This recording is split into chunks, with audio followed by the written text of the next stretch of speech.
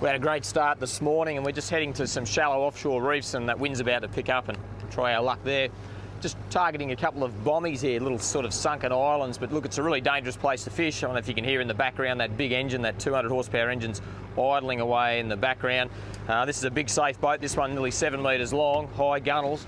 But at the end of the day, if you get it wrong and you get washed up on one of those rocks, doesn't matter how good your machinery is, you're going to be in trouble. So it pays to just pull up and have a bit of a look first and see what the current's doing.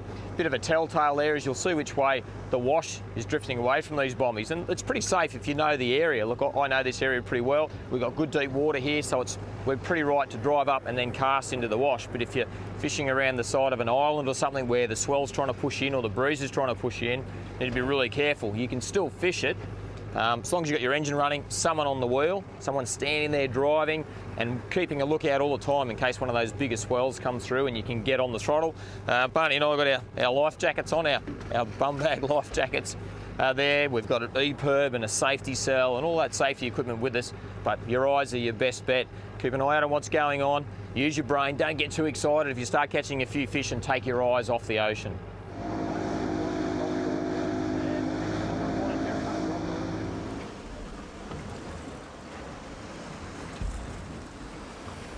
And I've got to tell you, I've had a cracking bite here, straight off the bat. And what have we got? What is it?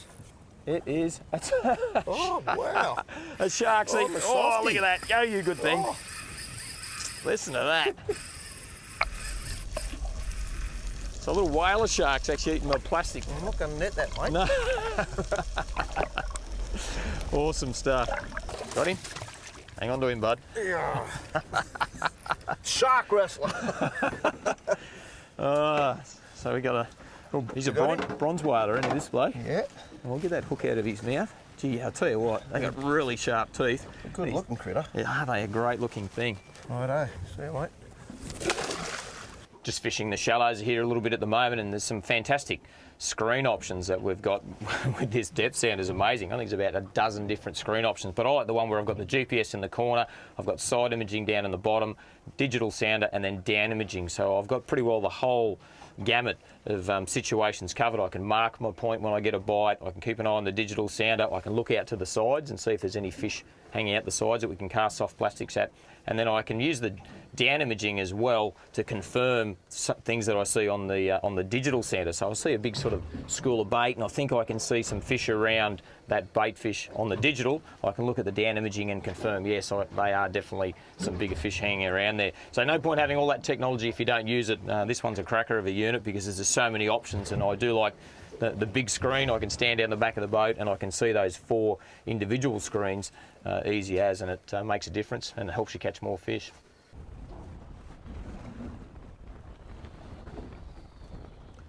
Oh, there we go. Oh, just got a cast out there and had that bite on the sink. And look, I haven't seen this fish yet, but I'm thinking that it's the right variety. And snapper just have turned into such a fantastic sport fish since the introduction of tackle just like this. It's such great fun. That braid, that fire line there just telegraphs every head shake, every bump. And I'll tell you what I've got to do right now is I'm going to get Brian to move his rod. I'm just going to do a little lap around the boat here with my arm out. The breeze is howling and I've got colour down there now, and I've got to tell you, it looks like the right variety, Barney. Nice. It looks like the right variety, nice. Barney. Grab your net there, champ. Got him, mate. Oh, yes! And I reckon that's the right one. Yeah! Nice. Yes. That's a cracking snapper. Got that big bump on the head. They are such a predator, and you look at them head on, those big pectoral fins. I've got to tell you, Barney, I don't think I'd like to be a bait fish with one of these blokes sort of sneaking up along. So we'll mark where we caught that fish there now and come back along and have another crack and see if we can't get another beautiful big reddy like that one there. He's a beauty. A ripper, mate.